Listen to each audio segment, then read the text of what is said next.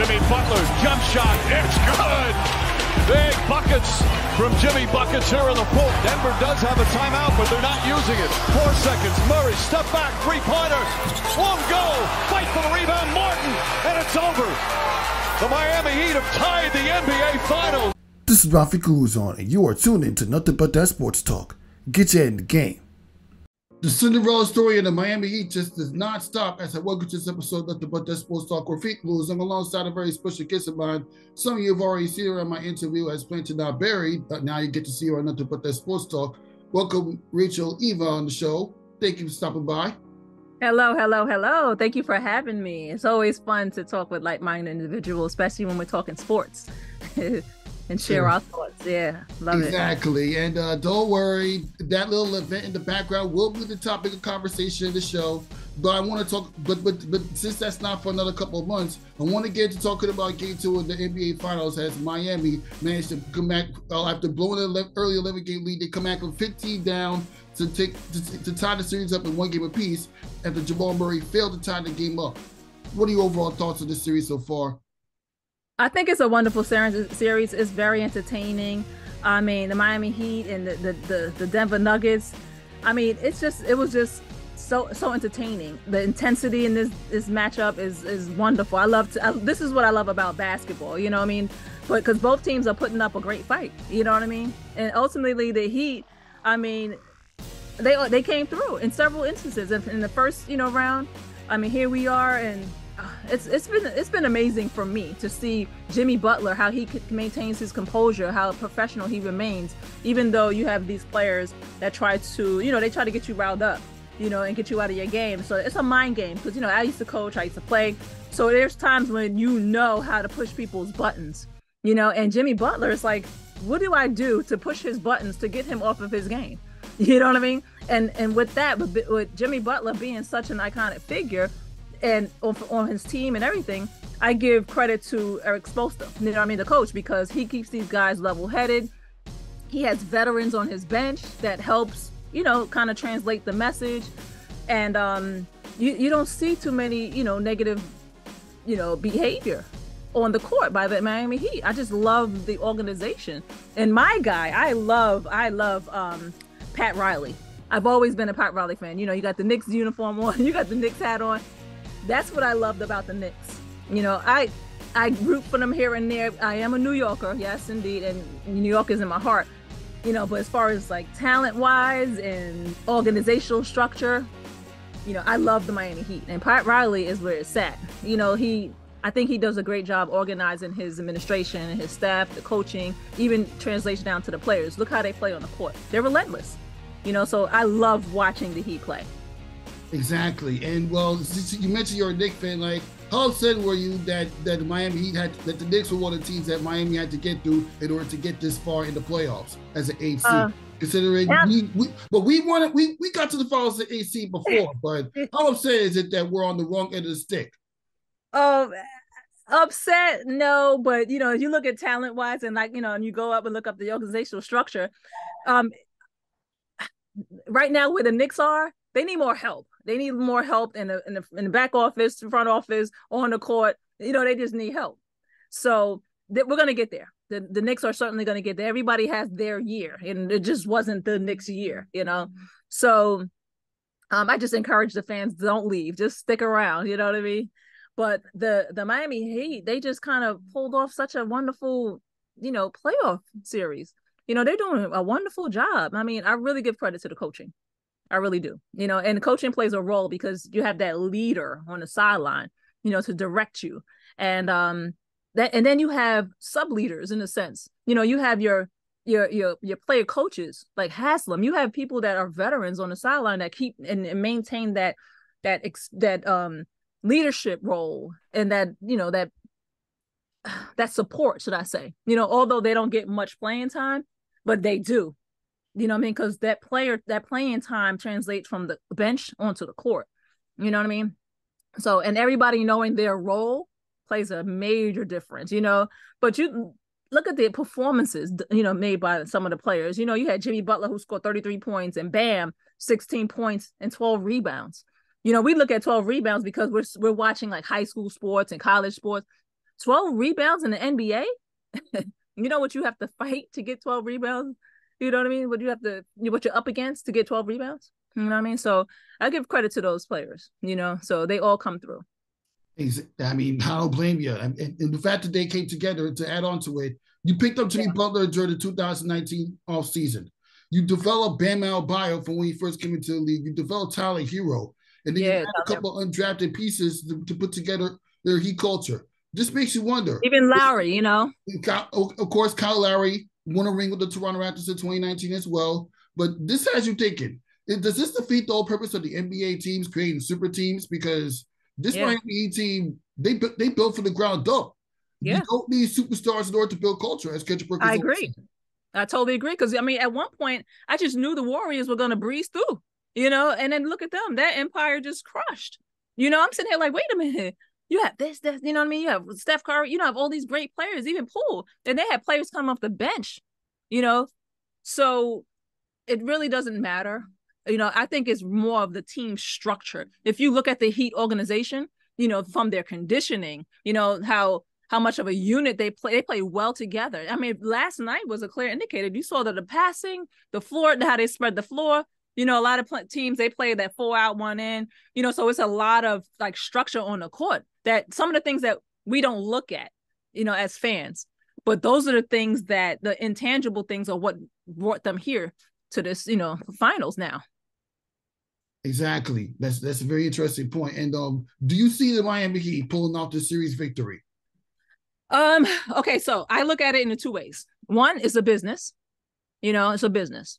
I mean, because you see now, you look at the sports betting, you look at the sports betting, how much money they make sports betting. So I look at it 2 ways. I if I'm going to sports bet, I'm going to say, okay, well, that Heat will be a great pick. You know what I mean? He'll be a great pick. But here we are. It can go either way. So now it's like, what, do they just play? Or, some people feel like the games are rigged. Some people feel like, no, it's all talent. But for the Heat to get where they are today, that was really, really like impressive because they don't have the size. When coming into this finals, I'm like, okay, who is going to guard Murray? Who is going to guard Jokic? You know what I'm saying? Who's going to guard him? Bam clearly showed us. You know what I mean? Because Jokic can do it all. Bring the ball up the court. He drive in the middle and dish off. You know what I mean? In inside out. And he can play outside in. So that's hard to guard. He's, 7 feet? You know what I mean? So now coming in, I'm like, okay, well, who's going to guard those 2? I want to know who's going to guard those 2. Because now this is going to be a sweep. Now they're 1-1. You know what I mean? Yeah. So exactly. It's interesting. Yeah, it's very interesting. And as I mentioned the Super Teams reference earlier. You know why that from 1999 to 2023 we never see AC get this far in the playoffs? It's always because of the Super Teams. Yes. Stephen Curry's Warriors or Tim Duncan's San Antonio Spurs. Correct. Or LeBron's teams when the teams during Jason Cavaliers and Miami Heat, and then of course the Los Angeles Lakers in the bubble. Well, I mean, this makes the 15 Miami Heat team that went to the finals of the bubble like child's play, which is why in almost every episode since I always keep saying, "What is this? The NBA bubble?" I mean, like seriously. Right. Yeah. It's interesting though, and that's what makes it fun to watch. Especially when you see something go against what you thought was going to happen. You know what I mean? So it's fun. It's fun for me. Yeah, it's very fun. And it's to wrap up this conversation about the Miami Heat versus the Denver Nuggets. I mean, like if this AC and Miami Heat team were to play a fancy 7-game playoff series against the 1999 New York Knicks, who you think you win how many games? You said 1999 Knicks? Yes. Who's touching them? You get what I'm saying? If they could beat the Knicks this era. Well, first of all, hold up. First of all, the players are different. The style of play is different. You know what I mean? Those were real post players. Tell me, you know what I mean? Like, it's very rare you find, someone over 6'8", 6'9" in the post. Now, look at Jokic. You know what I mean? Now they want to shoot look at Embiid. They want to be out on the 3-point line. Let's get your butt in the paint. You know what I'm saying? Like, get in the paint. So that's what we're missing now in this era. True post players, solid point guards, so back in those days, not a lot of point guards were scoring 30 and 40 points. Now they scoring, shooting from stepping over half court, shooting from half court. I'm not taking away from the game, because if that's your skill set, then hey, by all means, but the game was built different back then, built different. You know what I mean? Because then the Knicks came down, and you had, when they went to playoffs, they had to deal with the Pacers. You know what I mean? And who was out there? What's his name? His sister plays Reggie Miller. You know what I'm saying? So basketball was totally different then. Yeah, there wasn't that many 3-point shooters. I mean, no. Yeah, Allen Houston would eat Jay Butler for lunch. And don't even get me started on Patrick Ewing versus Bam Adebayo. Oh no. Don't even get me started on what's the name, Larry Johnson versus Cody Zeller. What? No way. You see what I'm saying? No. These guys get a little quick elbow in the mouth. They out for a couple of days. The 1999 Knicks, not everybody came into the roster undrafted. Right. That's right. This Miami Heat got some undrafted pieces. So the fact that they came together and get this far, that's very interesting. And it's very impressive. Yeah. And another question that just came into my head, like, let's say, if you were to come back into, let's say the offseason happens, if you were to come, and if you were thinking about coming back to the NBA, and both the Miami Heat and the Denver Nuggets in 2023 were all come to recruit you, which team would you pick? Okay, repeat that again. Which team would I pick? What for? What? If both the Miami Heat and the Denver Nuggets were to come down to New York to recruit you to join their team next season, which team would you pick? I'm going with the Heat because they're some dogs. I'm not even surprised. I'm going with the Heat. All right. Dogs. All right. Now on to another topic. Well, for those of you that didn't see my social media, as you know, I was at the Liberty Sky game. We were playoff last year. A couple days after Breanna Stewart hit a game-winning layup with 7 seconds left on the clock to defeat them down in the Shy, we had a 19-point lead, and we kind of let that get away with us in the second half. And Courtney Williams was balled out. And funny enough, I became the Courtney Williams good luck charm because a few years ago I went to my first WNBA game against Atlanta Dream, and Courtney Williams hit a game winner against the New York Liberty. Now she plays for Chicago Sky, and it's like I'm being a glorified good luck charm for her. So, what are your overall thoughts on the Liberty? Like, what are your overall thoughts on this New York Liberty season up until this point and 4-2? I think they're doing very well. You know what I mean? And just to you think about the players and where they've came from, and the style of play right now. At one point we looked down on the WNBA. Like, okay, well, we always looked at the wrong things. We always looked at, okay, how many people's in the stands? You know what I mean? But if we got to support those women, we got to support them. These women can really ball. You get what I'm saying? So it's like, at one point I didn't watch it, and it's only because of the timing. You know what I mean? Like, I'm always, out and about. I'm always traveling. I'm always, I was coaching at that time, but now I enjoy watching the women play, because it stems from the colleges, so I look at the players from South Carolina, and where they are now. It's like so much fun to watch. But for them to come back off that, it was tough. You know what I'm saying? They pulled a 19-point comeback. You know what I mean? So, and the Liberty is actually a pretty good team. I would have not expected them. You know what I mean? I would never expected them to lose, especially a 19-point lead. You know what I mean? Yeah, exactly. Because, this is still the Chicago Sky that defeated New York Liberty in the playoffs last year. That is true. That is true. That is very true. The Liberty have not gone any further in the first round since 2015 when they were in the conference finals against the Indiana Fever. But put together the super team. I mean, what were you all impressed about the super team involving the New York Liberty and the Aces? But wait, repeat that question. I said, but this leads to questions like, what are your overall impressions about the super teams, New York Liberty and the Las Vegas Aces? Oh no, the Aces are really good, and they got a good coach, so I think that's a good matchup. I think that would be a great matchup, between those two teams, because those super teams, you can't knock like the other teams, and you have like the Sparks, you have like your iconic players, you know what I mean? You can't knock those teams, the Lynx. So I think that, like, as they just displayed, they can get knocked off too. You get what I'm saying? So just like with football, any given Sunday, you know what I'm saying? Any given night, you got to come to play. Forget the super teams. You got to come play. So. And it's also true. It's not always about who you play. It's how good they're playing when you play them. Exactly. In Chicago Sky, they're supposed to be rebuilding team, but they were decent to begin the season. They can give you hard games too. Yeah. Kalia Copper's still there, and they added on Maria Mayberry, so they got some good pieces to build on. Yeah. But what they did was during the game, what I noticed, they forced, the Sky into taking some really, really tough shots. So they really kind of put them out of their game. You know what I mean? So I think, those using those type of strategies and making teams, taking them out of their comfort zone. I think that's a great way to stop those super teams. You know what I'm saying? So you just take them out of their comfort zone. Exactly. Exactly. Then that's what you have to do. I mean, the Liberty were doing everything right. They're moving the ball well. They were knocking down open shots. Maria Johannes was showing you flashes of what she was when she was all the way up in Europe. I mean, Sabrina, that's well enough, but at the very least, she done more than what the stats show. Yep. Brianna Stewart, it was only when we get to the second half and this guy came back into the lead, that's where everything imploded, like I said. And then there were a lot of missed calls that the referees missed, or even when they did challenge it, they still get to Chicago because it was an ever so return. But that's basketball. That's basketball, yeah. I mean, obviously during your play days, you mentioned earlier that you didn't have time to watch the WNBA, but you had your own basketball career to worry about. Exactly. When I interviewed U.S. Plants and Not Buried, so. Right. And, just like anything, so you figured 3 quarters they was up, and here they are. They just stopped them the 4th quarter.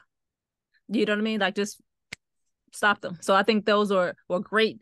Those were great lessons for young kids, young girls who were watching the game, because it's mainly young girls. It's probably some men who strategize and can get some ideas from these professional women. So, watching them and their strategy on how to stop this, a 19-point lead, you know what I mean? So I think that was very impressive. Very impressive. Yeah, very impressive indeed.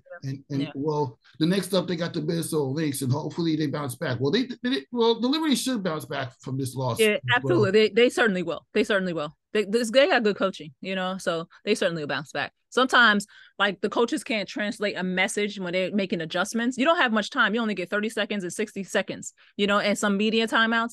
But you figured you had to make that transition within a period. You know what I mean? And that period only gives you like a few minutes in between quarters, so to translate a message like that, it's kind of difficult. And I think that's what the Sky did. They just took them, like I said earlier, out of their comfort zone.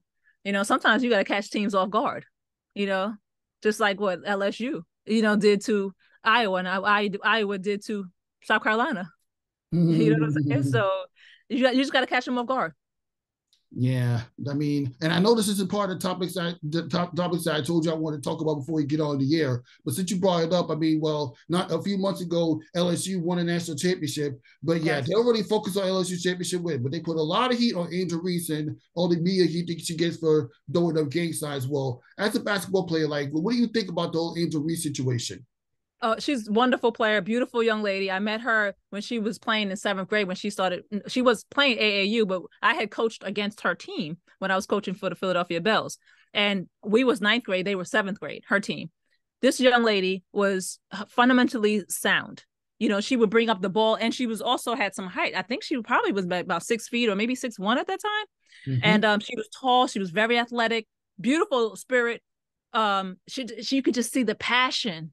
Every time I watched her play, you can just see the passion. So for that to translate and grow with her into college, especially what she endured when she was at Maryland, and then she jumped into the portal and then LSU, transferred to LSU, that's emotional. You know what I mean? Because she was being recruited, from in Baltimore, and went to Maryland, stayed home. Sometimes you got to get away. You know what I mean? And obviously, things didn't work out in Maryland, so she transferred to LSU to a coach that kind of took to her, and gang signs, no. Emotional signs, she didn't throw up any gang signs. All she did was emulate with what the Iowa player, I forgot her name now, I'm sorry. Caitlin Clark. All she did was emulate what she did. You know what I mean? And it was supposed to be just more of a competitive spirit. She was just being competitive. You know what I mean? And we've done it ever since we played any competitive sports. I don't care what sports we played, but especially basketball, when you're in the court, in the street, and she played with boys. You understand what I'm saying? So people would just got in their feelings, and they wanted to attack her. They wanted to attack her, and obviously it didn't work. It didn't work. No. As God said, no weapons formed against us shall prosper. You look her, she's flourishing, she's happy, she's smiling. Not everything is going to be, full of rainbows and glorious, but she's equipped, she's resilient, she's equipped to deal with those things. And all of this, everything that she's been through, adversity. What else? What else? She's right now making a living for herself by doing what she loved, in spite of all of the attacks against her. Exactly. She even got to be on the cover of Sports Illustrated magazine not too long ago. And man, does she look good. She earned every bit of it. She earned every bit of the positive attention. If there's anything negative, someone created that. You know what I mean? Because there's nothing about her that's negative. Nothing. She's still a young lady and she's flourishing, and we're all so proud of her. Anyone in the basketball industry, in the community, we all are so proud of her. And she represents the young women on the basketball court. She carries herself very well. Yeah, especially, she really did. As you mentioned, you coached against her during your time when you was coaching AAU. And after that, later on, she also got a chance to play summer basketball, or at least one game of summer basketball, which is the Summer Classic. And and one of my co-hosts told me that how good she was back in the Summer Classic. Very good. Very good. I didn't even finish. When we played against her, my ninth graders, and mind you, my players all play Division I right now. They're about to transfer and play graduate basketball, due to the COVID year, the extra year they received. So they're going to play, they graduated and now they're playing graduate basketball. So anyway, postseason.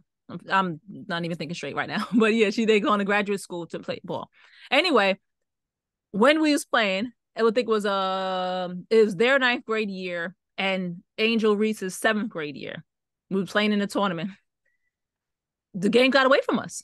Angel Reese was balling. He was balling. We got down by 15. And at halftime, I'm like, ladies, you guys are intimidated by her. It's just her. Let's go out there and play your game. I said, why? I know she's a wow factor, but don't let her take you out your game. You guys can't watch her play. You are playing against her. I know she's fundamentally sound. She was very good then, bringing the ball up the court, taking shots, going in the lane, driving and laying the ball up. She was phenomenally sound.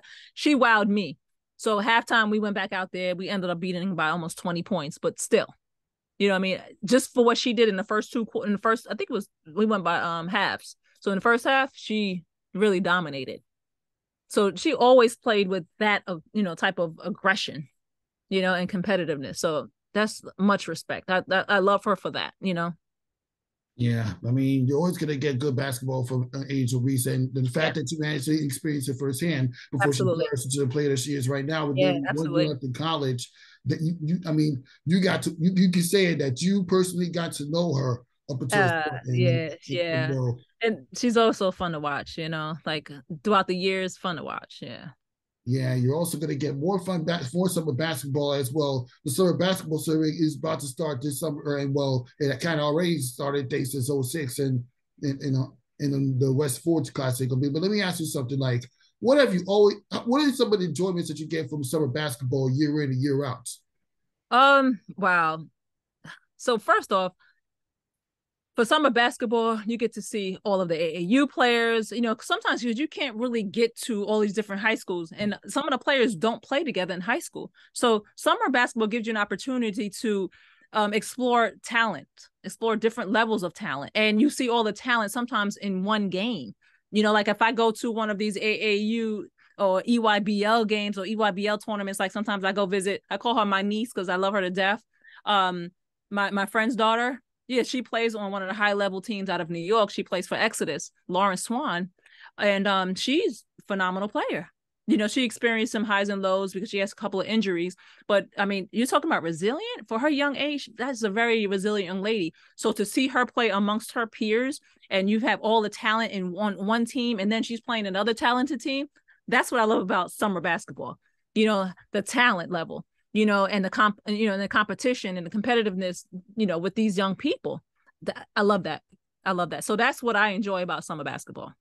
Exactly, and being able to see talent that you don't even know they don't even know that these Yes, teams have. yes, And not yes. to mention, I mean, I mean, all it takes is for you to go to highlights of older summer basketball tournaments from like back from when Dykeman and Rucker Park just began, Yeah, all the way during the days of it was mixtape tour. That's yes. actually Remember my first that? taste of summer basketball. Actually, like that's actually my first event that I went to at the Garden back in Wow, 2006.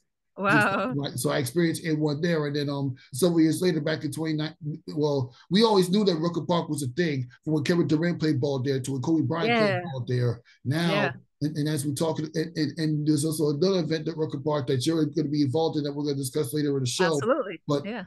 right now, there's a lot of pretty interesting things coming up. I mean, of course, you're going to have the New York versus New York is my Gersh Park will look to retain the New York versus New York championship. At in the same thing, in the same token, we beat Lincoln Park. We beat the Wow. brakes off of Dykeman basketball. And I understand, Ryan, if you're watching this, that not every kid that puts on a Dykeman jersey originated Dykeman or went to school around that area. I understand that. I mean, for somebody to follow summer basketball, you understand that, but come on now, let's be real. Dykeman should never got beaten down like that. Oh man. Yeah, it's true. It's very true. But But it's always going to well, be a going, like that competition between Dykeman and and all the other parks in the city. So that conversation is always a given. yeah. And before we transition to the HBCU event we're having, I want to like, what are some basketball courts do you plan to visit this summer during summer Oh, basketball season? my favorite fun. I love Rucker Park. That's just it's like in this like iconic park. It makes me feel like I'm home. Although I'm not from Harlem, but I loved everything about Harlem. I loved everything about the Bronx, and because I went to school where there was various, like various boroughs, should I say. When I went to Murray Bergsham High School, and a lot of my friends, they lived in Brooklyn, they lived in Bronx, they lived in Harlem on the West Side, Washington Heights. So that the different cultures is what attracted me to visit those areas. Like I played for the Gauchos, so going up to the Bronx, I mean, the culture is different. Everywhere you go, the language. Even though everyone's from New York, the language is different. How they carry themselves is different. It's still like some competitiveness with the different boroughs. So I love to go visit the Gauchos gym, Rucker Park, and West Fourth. West Fourth is like someplace I used to live. I used to sit there for hours watching games or played in games there. So West Fourth is like one of my favorites. Like Kenny Graham, when he goes, I always, give him a shout out. I'm always looking for a hat or something, But they did a good job running programs out of there for the youth, for adults, keeping people off the streets. So I think that those programs and those organizations need to get their flowers, because they developed a lot of professional athletes, professional individuals as a whole. Some of those players are coaches now. If not in education, they're doing something well with the youth and for the community. So I love to visit and see if there's people that I've known, some of my peers and what they're doing. It's interesting to see. Some of them are coaching and doing very well. Yeah, man, you can't get away from summer basketball. I mean, well, At all. Gersh Park is, Gersh Park is literally right next Ghost door. Park, yeah. Let's just say that. And Absolutely. well, I'm going to continue my own build up because Nike Pro City, Nike Pro City, right? Where Julius Yes. Randle and Jalen Brunson and Obi Toppin Yes. came together just to lose. Yes. And Tyler Bond, he played in that league. Yeah. I mean, I forgot this kid Ryan who plays for New Orleans Pelicans. He played that league. Well, it's gonna be housed at LIU Brooklyn, so you should definitely check it out as well. I do. Make sure you send me the information. Don't forget me. Oh, I'm not gonna forget you. Just like Thank you. I'm not gonna forget to talk about, since you mentioned Rucker Park is one of your favorite parks to go to. It's also the spot where even though HBCU basketball, well, regular season on its own doesn't start to like all the way in the fall. You're kind of giving some of basketball as a little taste of how HBCU basketball is played out with that event right at the back, HBCU All-Star Dreams Classic at Rucker Park. So, yes. What's tell me the idea behind having an HBCU basketball event and it's in the Mecca of basketball? Well, the whole concept, my co-producer and I, we always talk about, we are both HBCU alums. He graduated from Lincoln University, and I went to St. Paul's College, which currently is closed, which is so dear to me. It hurts my heart to know that, we don't have a place to go back to, like for homecoming. But the experience at HBCUs is like no other.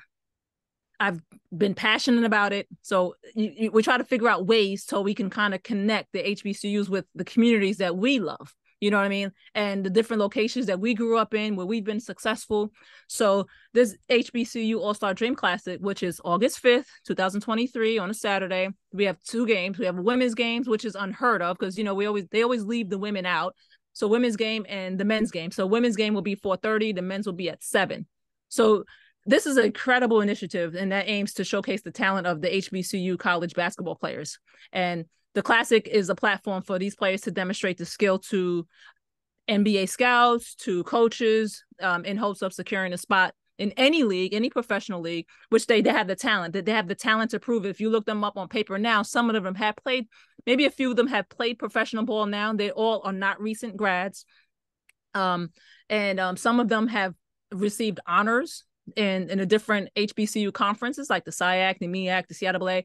So a lot of them, the SWAC, a lot of them are, kind of elite play. They are elite players. And most of them are, some may not have the honors, but the skill set, the skill set, I think the community will actually gravitate to. You will come out to see these players, the men and women, and you'll think they're professional players. They are, to me, professional athletes because it takes 200 games, 200, times to do something well. And I think they're going to truly display that, So this Classic also serves as like an opportunity to celebrate the rich history and culture of the HBCU. So that's our goal. Because if you look in the background here, we have the colors, and you have all of the different HBCU schools that we're representing. And it's phenomenal. We have Grambling State, we have John C. Smith, we have Winston-Salem. I mean, the list goes on. So over 40 different schools, so it's going to be 10 players on each team. So we have 2 teams. So you figure that's 40 players right there with different schools. And we have phenomenal coaches. We have Kenny Anderson, world famous Kenny Anderson from Queens. He's going to be coaching. He went to Georgia Tech, and then he's right now he coaches at Fisk University, which is a HBCU. He's coming back to get back to his community, coaching one of the men's team. We have Jason Armstrong. We just have some phenomenal coaches who's also from New York. And for the women's side, oh my goodness, we have 2 coaches that are legendary, and and 2 other coaches who are doing wonderful things in the community. And one coach, her name is Angie, and she's been a referee, so she sees basketball from a different side, and I love that because I used to referee as well too. So I've refereed, I've coached, I've played. So I looked at, and I've also been basketball. I've also worked in the front office. I was the director of basketball operations for an ABA team. And so I looked at basketball from different angles, so which is why it's easy for me to put on these type of events, because one, I know what the fans want to see. I know what the players want. I know what the coaches need. I know what the community needs, and I know what these players need. So I'm looking at it from different, aspects. So this is one of the reasons why this event is so dear to me and so dear to my partner, Daryl Roberts. But like I said, with that coach, we have 2 coaches. Vanessa Watkins, she's coach at Bloomfield. The other coach, she's a pro coach. Her name is Coach Benita Wooden. She's phenomenal. She has a phenomenal history. She wrote a book. And I'm going to post that on my page as well. But it's just the culture and what we're bringing to Harlem. The history and the culture, the names of the teams, Booker T's, the ML Kings. That's the 2 men's team. And then we have Sojo's Truth and Althea Aces. You know who Althea Gibson is, They just named a street after her. So we just want to make sure that we combine the rich history and the culture of the HBCUs. It's not just a game. Exactly. HBCU is culture. And yes. I mean, you have so many, obviously you had the HR Red Sox class that you always do every fall. Yes. You come up with any other HBCU football, sports, basketball you want. You can come up with that. You can come up with the HBCU Classic, with the HBCU Classic that takes place in the Presidential Center every year. You can come up with the HBCU All-Star game that takes place during the All-Star break. You can't come up with something like this. Right. The fact that you're doing it in a summer basketball landscape, that's amazing. And you know what? especially for us New Yorker, because we don't have an HBCU in New York. Right. Right. Seriously. You sure don't. Yeah. So you have to. It's exciting. It's going to be an exciting event. Actually, the tickets are not for purchase, but you can acquire tickets now on Eventbrite. So I have the link in my Instagram bio. And the tickets are totally free. Yeah, that is so amazing that you're actually coming up with something like that. Yes. But like when people actually, I mean, I know you just elaborated on a little earlier. When anybody that comes out to Rucker Park for the HBCU All-Star Jeans Classic, like what can people learn as far as actually putting together a basketball product like that? One thing they'll learn is that it's not just PWIs, predominantly white institutions, that have those players, that there are excellent and phenomenal athletes that attend historically Black colleges and university as well. So we want to display their talent because some of them are not televised as much as the PWIs. And that's what we want to encourage. We want to encourage the media. We want to encourage these corporations, these organizations to like, hey, let's come on, shed some light on these players. They deserve it. They put in just as much work as some of these players that attend the PWIs, and I'm not knocking PWIs, so because I attended one in grad school. I graduated from HBCU undergrad and I attended one in grad school. My ultimate dream was to attend Howard, so and I never did, but it's not too late. You could always go as a doctorate or a second master's. Absolutely. And God willing, I'd be able to make it happen. Okay. So, but people will get to see the talent level, of HBCUs. They'll get to see the culture, what it's like, because we're going to have the D9, we're going to have cheerleaders, we're going to have a band. They'll see what it's like. They already know what hip hop is. We're also, highlighting hip hop's 50th anniversary this year. So they'll get to see everything that they're used to, outside of Harlem, inside of Harlem, but outside of Harlem, they're not used to the HBCU culture. So we're bringing that to Harlem. So like we have that hashtag HBCU Harlem Takeover. We're not trying to take over Harlem. We're just trying to take over their minds and show them what it's like to, attend the HBCU in just a few hours. That's what it's all about. And I know we're going to see a lot. I mean, you come up with any HBCU success story. You can come up with Stephen A. Smith's success story. Oh man, you can come up with Earl Monroe. You can come up with Steve Smith. My favorite. I love Earl Monroe. Go with Steve Smith. You can come up with am I leading everybody out? You can come up with Stephanie Big House Reddy. Gaines. Yeah, Big House Haynes. You know what I mean? It was so Stephanie many. Reddy. You can come up with Stephanie Reddy from an NBA. Yeah, Stephanie Reddy. Yes. Yes. You can't come up with a success story like yours. No. Yes. Yes. You really can't. And yes, throughout this episode, I mean, for the past few days, for the past couple of episodes now, I've had my guy Ryan Walker, who went to HBCU Cheney University. Cheney, yes.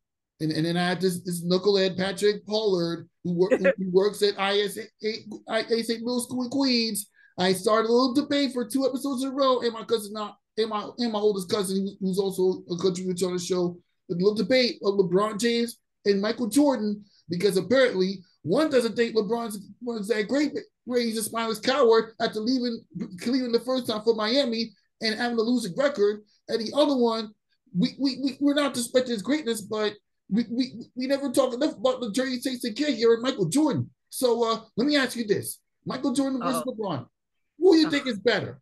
Had a better career up until this point? Okay, so the comparison between LeBron and Jordan is contentious one due to the differences in their style of play. So the eras they played in, the style of play, the teams they were a part of, we can't compare those two. Jordan was known for his ability to score at will and win championships, while LeBron is known for his all-around game and his ability to make his teammates better. You get what I'm saying? So Jordan, his era, they had a different style of play. So it's hard to compare the two, and LeBron's modern day NBA, it's difficult to make, an apples into apples comparison between the two, because it just makes for an interesting discussion. Nonetheless, that's it. That's all that is. It's just a discussion, and this conversation has been ongoing for years, with both players having their own set of accomplishments and their own accolades. but if we just constantly explore their their respective strengths, then and their weaknesses, then we just can't compare. I mean, if we focus on those, then now we have a better conversation. But if you're just talking about giving them the title as the GOAT or whatever the case may be, then I really don't want to go into that, because we could go on for days, how many rings, how many games. This is what nothing but sports talk so about. It's meant to build on controversial topics like this. Why not compare the all-time, four-time champion, even though he does have 6 losses in the finals, and the all-time leading scorer both the NBA playoffs and the regular season, to a guy who's undefeated, even with one or two retirements in between the seasons that he played? Yeah, but honestly, if you look at it, there's no comparison. There's no one we compare the Bulls to. There's no one we compare Scottie Pippen to on LeBron's team. We can't compare apples to apples. You know what I mean? Put LeBron back in the league when Jordan was. He wouldn't last. He wouldn't last. Put Michael Jordan in this. Put a young Michael Jordan in this era. He would have scored double. Well, what he did score back then, because we're talking about the era is different. The era is different. You had real post players back then. LeBron wouldn't have made it in the paint. LeBron scoring on Shaq at will, like the way he scores now. Shaq ain't moving out the paint. You get what I'm saying? Larry Johnson ain't having that. Charles Oakley, they're not having that. And then we had those strong guards, who can play defense at the wing. Where's he going? So now he can bulldoze his way into the paint and everybody stepping to the side because nobody want to play that physical game, So my number one GOAT would always be Michael Jordan. And I'm a Kobe fan and I love Magic Johnson, but Michael Jordan brings something special to the game, and it's funny because I had this conversation with someone where somebody asked me, how did I hear about Michael Jordan? Well, we didn't watch basketball in my house. We did not watch basketball growing up. Basketball to me was my favorite sport because that's the only sport that I can play individually. Like I can grab a ball and bounce it. It bounces back up to me. I can go to the park and shoot the ball. It bounces back to me. I can run and get the ball and shoot it. And it's still bouncing in one spot when I can grab it and shoot. No other sport I can do that. I can't go get a football. You drop it. It's bouncing every different way, So that's why basketball became so dear to me. But we didn't watch basketball. I didn't really watch basketball until I got much older. We didn't have our own individual TVs growing up. It was 9 of us in the house. Imagine our electric bill. Imagine my mom having replaced different TVs because they fallen off the dresser or something like that, So we didn't have those things. We had the luxuries of playing outside, playing with our friends, coming in our own yard because we had a big house, big yard. So we played basketball. So as I was telling my friend, I was saying, listen, well, they would be like, I never heard anyone say like Mike or going up in the air. We heard commercials. So essentially, I heard about Michael Jordan. I never saw him play at such a young age for me, so that's my story in learning about Michael Jordan. That is kind of the same thing with me. I mean, when I didn't know much about basketball, the only player I knew about was Michael Jordan. And then my cousin asked me, what do you know about Michael Jordan? What do you know about basketball? I just told him, I don't know. He won a lot of championships. What more do you want me to tell you? Yeah, I didn't have cable growing up. And I didn't have TV up until I was like 5 or 6 years old. And then when I did get television, I didn't have cable. I didn't get satellite up until like the early 2000s, and I wasn't the basketball like that until high school. So yeah. And it was really nice. And when I started watching, it was LeBron's first year in the playoffs. Yeah, I saw LeBron's career. I started watching it. Yeah, I started watching basketball when I was in my late teens. And that was like only the playoffs because the Knicks were playing. And I'm sitting here like, yeah, go. I didn't know basketball as much as I do now. I started to do my own research, as I began to play because I wanted to get better. I wanted to be better. So I would watch and try to emulate players. I watched VHS, cassette tapes where I'm just trying to get better, so that's how I learned about basketball. And I love Magic Johnson's style, and the number 32. I wore the number 32 in high school, in college. So I loved his style. And no look passes, the finesse of the game, and then here comes Kobe. Kobe just emulated Michael Jordan. So how could you love Kobe without loving Jordan? So I finally came to the grips and been honest with myself and started really to, think about my iconic players in my life, like who I love. So yeah, Jordan is I can't, you can't compare him to LeBron. I'm sorry.